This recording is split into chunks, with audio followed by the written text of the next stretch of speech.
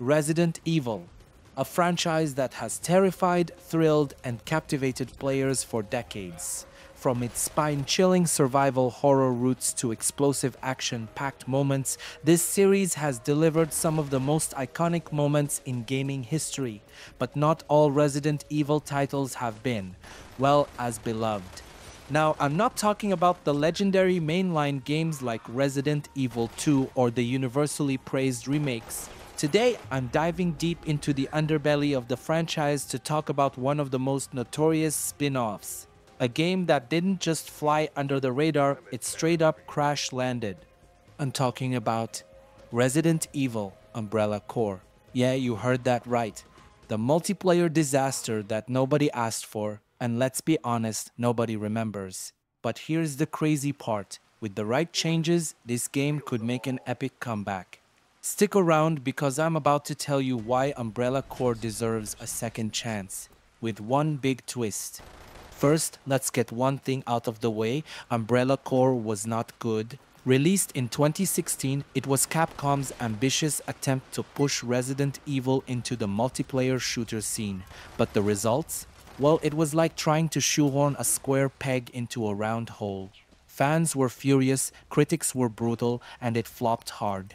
On Metacritic, the game sits with a dismal score of 38 for PS4, and trust me, it earned every single one of those miserable points. The game had a laundry list of issues: stiff controls, zero depth, lackluster maps, and gameplay that was about as exciting as watching paint dry. It didn't just stray from Resident Evil's DNA. It felt like it didn't belong in the same universe. Fans wanted horror, tension, and survival. Instead, they got this. But here's the thing. At its core, Umbrella Corps wasn't a bad idea. The premise was actually kinda cool. The game is set after the fall of Umbrella 13 years after, to be exact, and players take on the role of a mercenary fighting to collect the last remaining bits of Umbrella's dark research. It's got this gritty, lore-driven concept that could have connected all the Resident Evil dots in a way we hadn't seen before. Think about it. The collapse of Umbrella left a massive power vacuum in the Resident Evil universe, and Umbrella Corps had the chance to explore that. Now imagine, instead of this being a rushed multiplayer mess, Capcom decides to reboot Umbrella Corps as a single-player survival horror experience. That's right, folks, no more multiplayer chaos.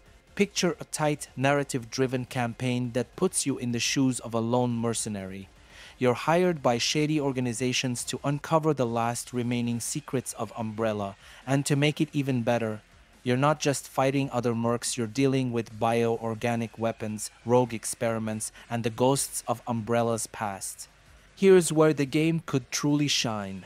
Instead of lifeless arenas, we're talking iconic Resident Evil locations: the Raccoon City Police Department, the Spencer Mansion, maybe even the labs underneath Umbrella's headquarters.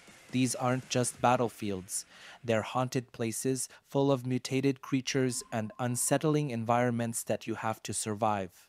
But we're not just here for a walk down memory lane. This rebooted Umbrella Corps could fill in crucial story gaps.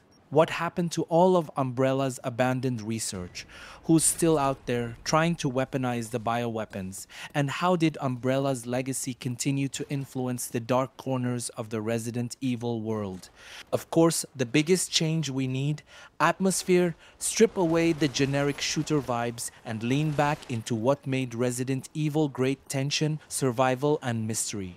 Imagine walking through abandoned labs, the eerie silence broken only by the faint hum of long-abandoned machines. Suddenly, a door creaks open and you hear something inhuman, a bioorganic weapon stalking you through the corridors, hunting you down, and you've only got a few bullets left. This is the Umbrella Corps that should have been.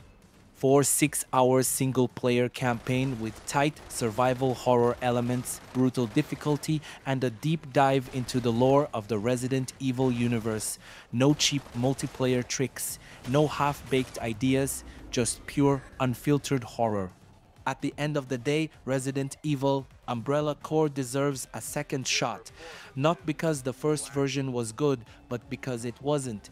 Capcom can use the lessons they've learned from their incredible remakes and apply them here. Umbrella's story isn't done yet, and there's still so much potential to explore. If they get it right, this could be the redemption arc Umbrella Corps never got. But one thing's for sure, it can't be multiplayer. Drop the team shooter nonsense and give us the survival horror experience we know and love.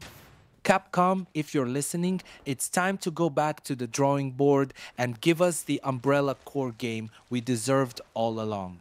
Thanks for tuning in. Let me know in the comments, do you think Umbrella Corps could make a comeback?